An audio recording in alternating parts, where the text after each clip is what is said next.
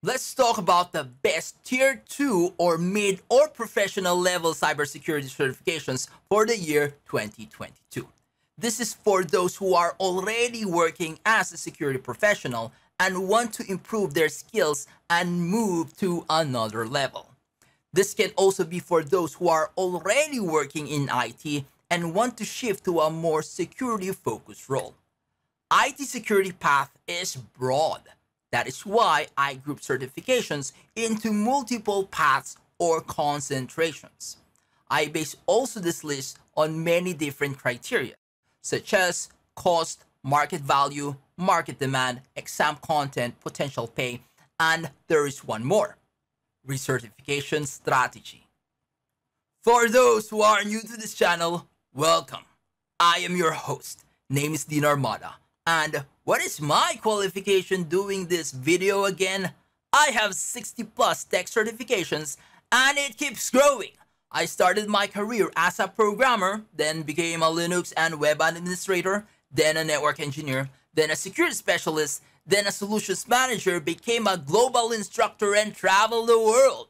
Been a hiring manager multiple times. Helped thousands of people build their IT careers and helped them move from their poor countries to the United States, Australia, Canada, UK, and Singapore. I am your career and certifications captain. And on this channel, we talk about tech careers and certifications, trivia and tutorials in cybersecurity, trivia and tutorials in cloud and data center, and my journey as an IT instructor. So, feel free to check out the rest of the channel and consider subscribing.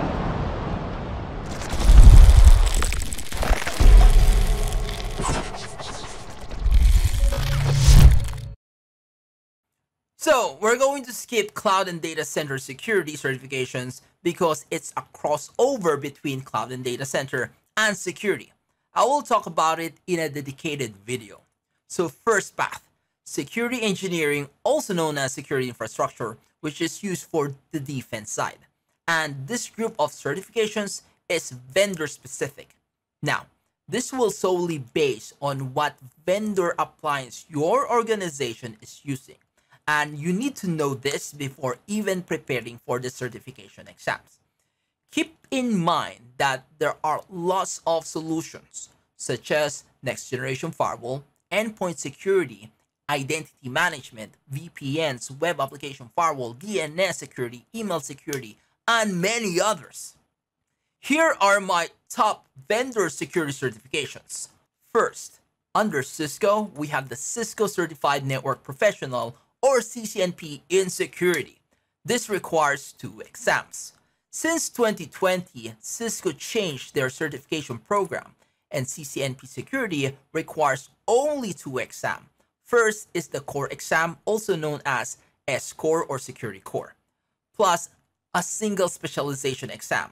This can be next generation firewall, identity management, VPN, email security specialization.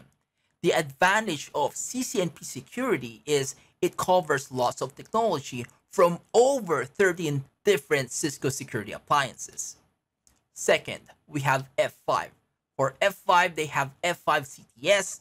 Now we have ASM or the Application Security Manager, and optionally APM, Access Policy Manager. WAF or the Web Application Firewall is F5 ASM solution. And it's a very critical appliance in networks. It's the one sitting in front of hundreds, if not thousands of servers. There is only one well-known certification for WAF, and that is F5 CTS ASM. APM, on the other hand, is an SSL VPN and identity management solution. Number 3, Palo Alto Networks. In most recent years, the company always been the leading next generation firewall vendor. So it's a good idea to get their certifications as well. The good news is you can jump to PCNSE, stands for Palo Alto Networks Certified Network Security Engineer. This certification can be taken directly. This is the most popular Palo Alto Network certification, and it covers not only next generation firewall, but also secured SD-WAN deployments. Not too many valuable certifications from Palo Alto Networks though. Number 4, Checkpoint. This is another leading vendor in next generation firewall solution. So they have CCSE, stands for Checkpoint Certified Security Expert. It's actually a mid or professional level certification. And to get this certification, you need to be a CCSA, Checkpoint Certified Security Administrator first. It's not a debate which one you should pick. Again, it depends which vendor or vendors your company is using. If your company is using all Palo Alto Networks next generation firewall, it's a good idea to pick PSNSC. Or if your company is using Checkpoint, you may go for CCSA and CCSE as well. So that's my top 4. But if your situation is you just want to move to a security role, what is the 2 best certification to take? Well, first, if you already have a CCNA and F5CA, CCNP Security and F5CTS ASM is the best option. This will recertify all your Tier 1 certifications as well. And knowing ASM will get you more opportunities because Web Application Firewall solution is not even available from Cisco, Palo Alto Networks, and Checkpoint. But let's say you are only CCNA, I would suggest to go for still CCNP Security. And if you want to take the easier path, go for PCNSE. Second path, penetration testing certifications, mainly used for offensive side of security. First, we have the Offensive Security Certified Professional, probably the most popular real penetration testing certification. Before, it was only OSCP under Offensive Security, but now there are 2 new 200 level certifications. One is called Offensive Security Web Assessor, which focuses mainly on web attacks.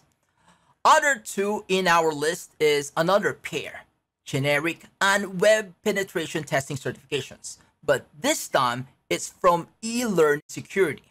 So first, we have the eLearn Security Certified Professional Penetration Tester, or ECPPT.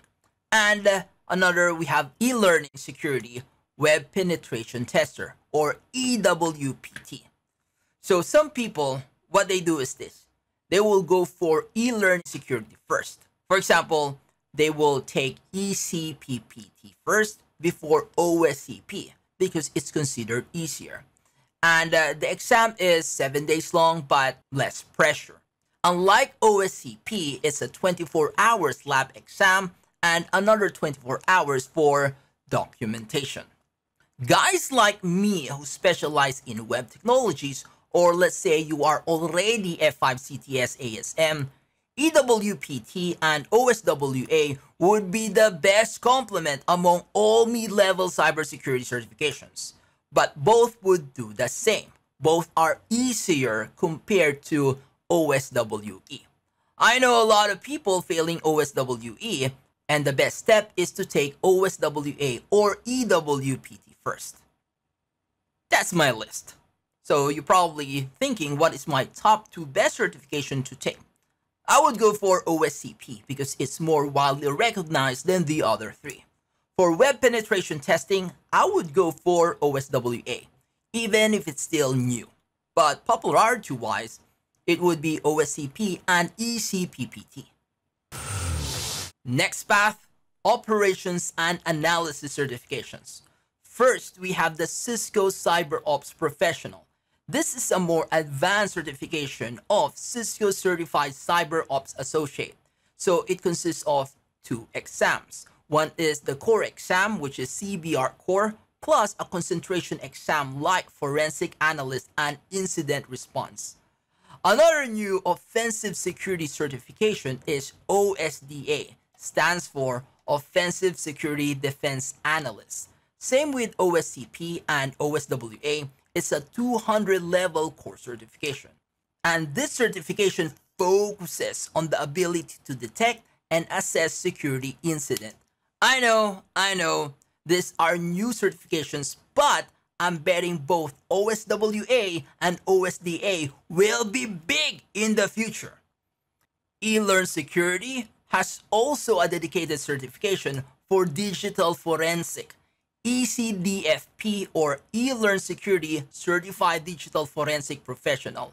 It is designed for those who want to specialize in incident response. So you will be doing disk, network, and log analysis, plus system and network forensics as well. So, ECDFP, OSDA, and Cisco CyberOps professionals, these are all designed for individuals who are working or who wants to work in a security operations center as analysts, incident response specialists, or threat hunters. And we have CASP Plus, CompTIA Advanced Security Practitioner. Though CompTIA recommends 10 years of experience and claim this as an advanced level certification, to be honest with you, I can't put this to an expert level. Same level with CCIE, F5CSE, OSEE. No. Not gonna happen. But the good news is, the CASP Plus is designed for security operations. This certification also qualifies for security policy and management path. So that is my list. But my top 2 best certification to take under this path would be, I will go for Cisco CyberOps Professional. This will recertify all Cisco Associate and other professional level certifications. And OSDA, because it's more hands-on. Now, CASP Plus is also good. Once you pass CASP Plus exam, you will not only recertify lower level certifications such as Security Plus, Pentest Plus, but you will also get a stackable certifications such as CSAE and CSIE. Last path, Security Policy Management certifications. This is the least path that I am familiar with. I just don't have much experience at all. I remember I attended CISP training, and I also attended security management events. I got bored. All talk, no labs, and no demos. Anyway, based on certification holders I know personally, and my security team and years of experience in this industry, here are the top security management certifications. So the top vendors for security management certifications are ISC2 and ISACA.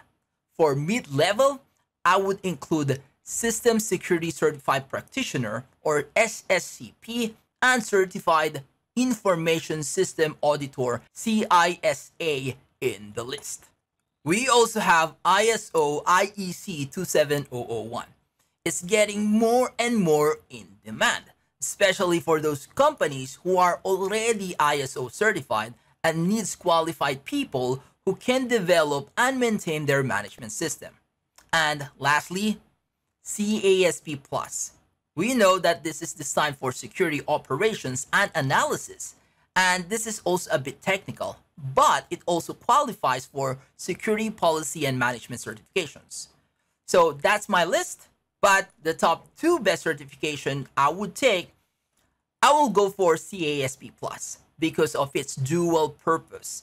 And I will also go for ISACA CISA. I think being a security auditor will get you more money. So for SSCP, it doesn't have much value if you compare it to the more advanced certification CISSP, which is also under ISC2. It's not even a prerequisite. You can just take CISSP directly.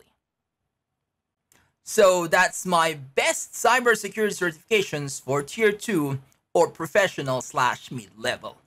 Hit like button if you find this video useful and interesting. Some of you may not agree with me, that's alright. So leave your comment and I'm open for discussions and debate. And maybe some of you are wondering why some vendors and organizations are not included, such as Fortinet and Juniper. And under offensive, why SANS GIAC and EC Council are also not in the list. And do you know why? Do you know why? Do you know why? I will tell you in another video.